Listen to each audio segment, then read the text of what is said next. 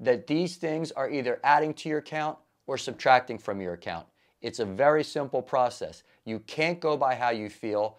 Feeling will be the last thing that happens. You'll be unhealthy before you feel unhealthy, and you'll be healthy before you feel healthy. How you feel never leads the way.